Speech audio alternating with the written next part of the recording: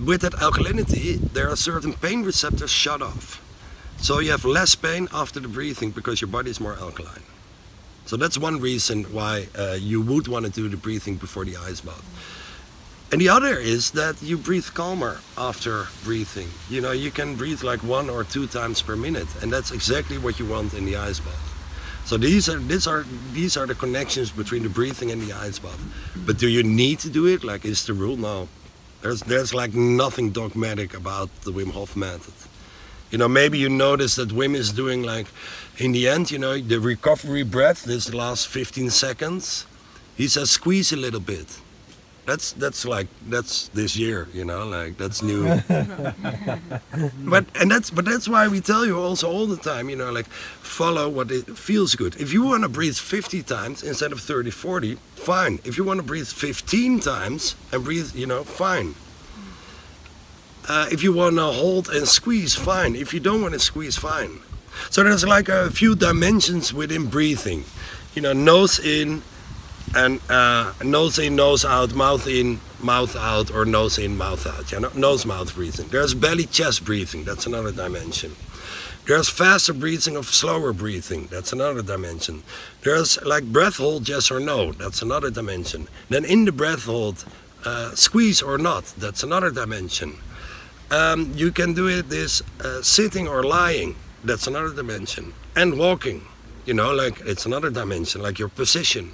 So there's all these dimensions within breathing, and what you want to do is you want to know that, okay, we have sympathetic, parasympathetic. If you feel like, you know, you drank too much coffee and you're like bouncing back from your laptop to your WhatsApp and like all the way, you're a bit too much in the sympathetic. You want to do something to create a little bit more parasympathetic. Well, if you just had dinner and you have, you know, or a heavy lunch and you have this meeting, you want to get more into your sympathetic because you have to be in action. And that's what you want, to find out where am I now, and what does my body need now, and which breathing technique do I use to actually get there. So another question might be, you know, what's the difference with the power breath? Well, the power breath is holding your breath on the breath in. Breathing out is the parasympathetic engager. This is what you just said. You know, like, every time we breathe in, we go a little bit more in the sympathetic. Every time we breathe out, a little more in the parasympathetic. If you breathe in, your heartbeat goes up, your blood vessels contract, you get a little bit more adrenaline. If you breathe out, exactly the opposite. So it's very fine work what happens inside. Yes, please. I have difficulty reaching a stage where I get this, when I started to get and now I find I've just got to go on breathing before I get dizzy. So if I do the breath retention before I feel dizzy, presumably it doesn't have quite the same effect as if I keep on breathing and go until I get to the dizzy stage. But so the question is, in the beginning I got more dizzy and now I don't anymore. This can be of various things. If your body is more acidic, you have to breathe more to become dizzy. So that could be the case.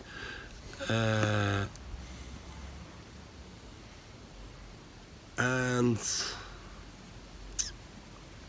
also, you know, like, sometimes you do get dizzy and sometimes you don't, but you really sense it, like, you don't become dizzy at all. Yeah, I can breathe for a long time and not get dizzy. I mean, I am anemic, so whether that means I just don't get enough. Yeah, so it could be because you don't breathe deep enough. Yeah, no, well, that's what I'm asking too, whether my technique, but I'm thinking, okay, I'm doing it all right.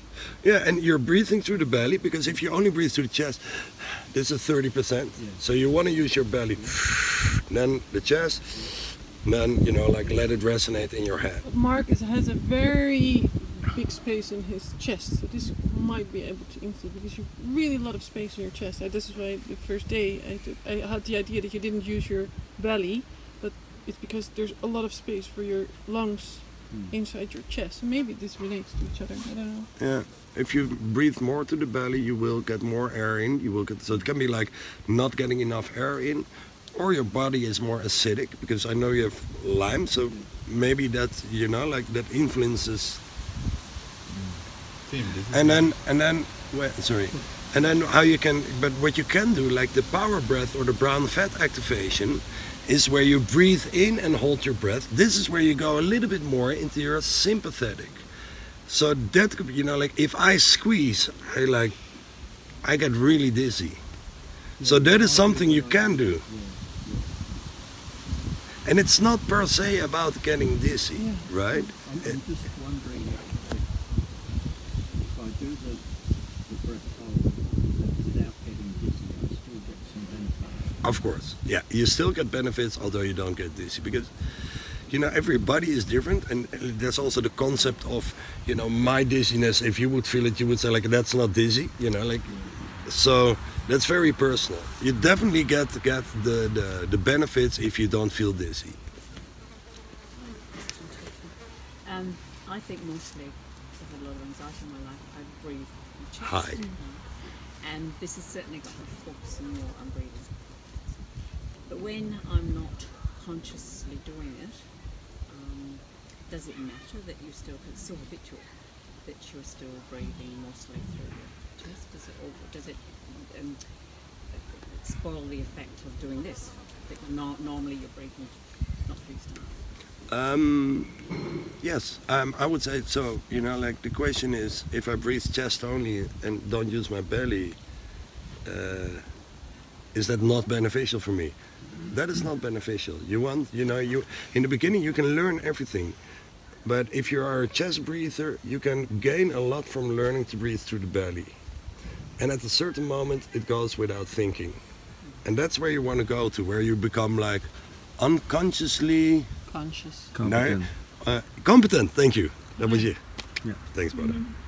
Unconsciously competent, so you don't think about it, but you do it right. And until then, yeah, you know, like, wait, where's my breath?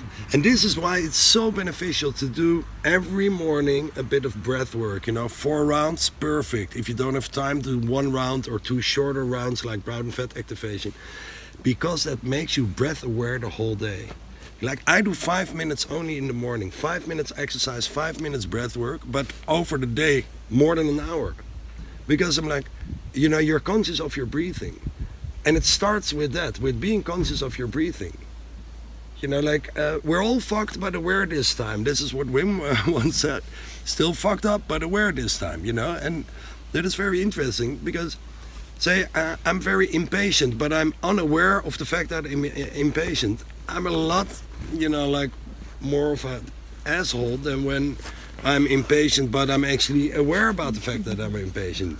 And the shitty thing is that for your mind, it doesn't work like that, because you're aware, you start to like, oh, damn, you know, like, almost 50, my whole life I've been doing this wrong, and you start to beat yourself up again. But it's actually very cool to be aware about stuff like that. And then every time you are aware, you just, you focus on breathing to the belly. And you can do like 20 times a minute in a day. And your body learns extremely fast. You've been seeing this, like what you've done with an ice bath. Honestly, I haven't done that yet. You know, and I'm the instructor. So it's really, your body learns very, very fast. So you can learn all this. Yes, wait. Brown fat and power breathing activate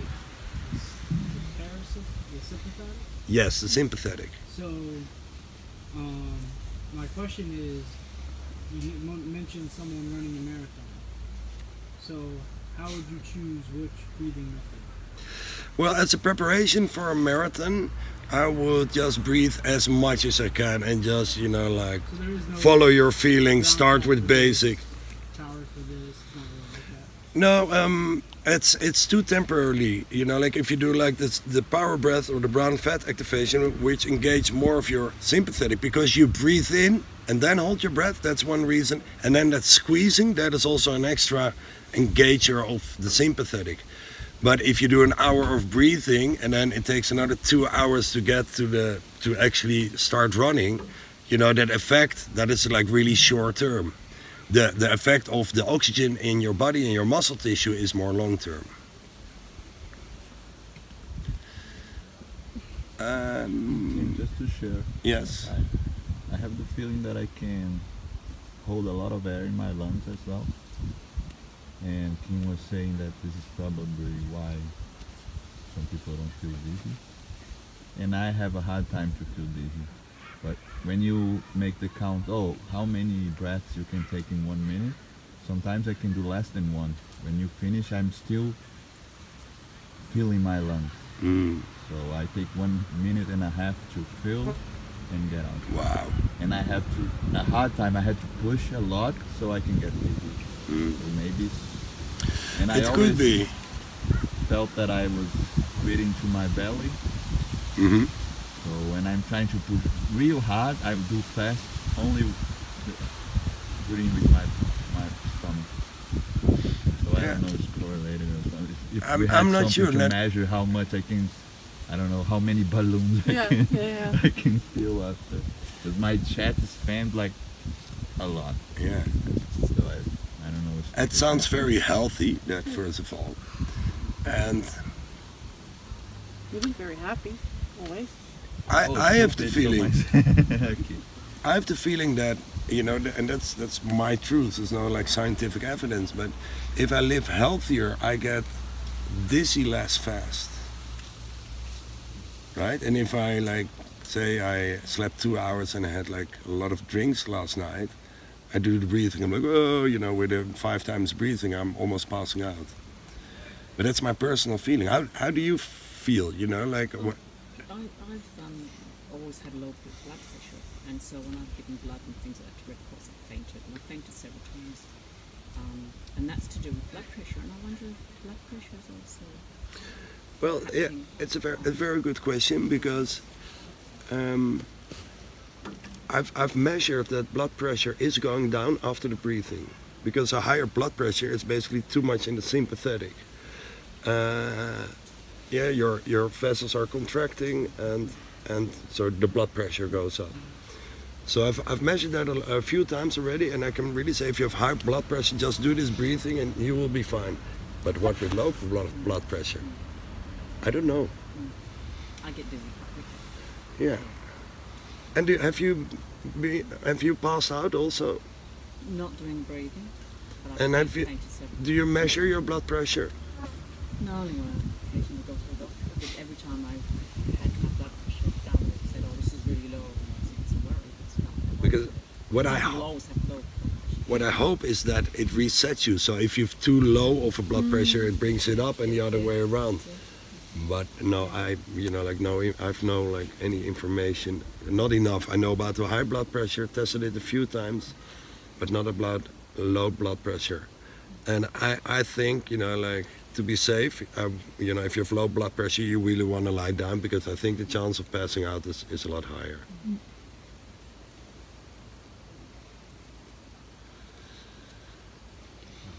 Yes. Before doing not a marathon but some sports, like football game or so, what is there a method that you recommend, a breathing exercise? Yes. Or Just whatever. this the standard? Yeah, and we you know, we have the basic breathing, we have the power breath, and we have the brown fat activation. You can mix it, you know, just it's about first breathing more, and then holding your breath. And do you do the breath hold on the breath out or the breath in? Trust your body. And then, you know, after that, because the power breath is just squeezing. You want to squeeze or not? Trust your body. And then after the squeezing, the power breath is just breathe out and start a new round. And the basic breathing has the recovery breath of 10-15 seconds. You know, like if you do the power breath, personally, I always do recovery breath after that. And if it feels good, I hold it for another minute there. You know, so it's about just, if you follow your body, maybe not just, but if you follow your body, whatever happens, nose in or mouth in, you know, just, it's all good. As long as you breathe a lot first and then hold your breath.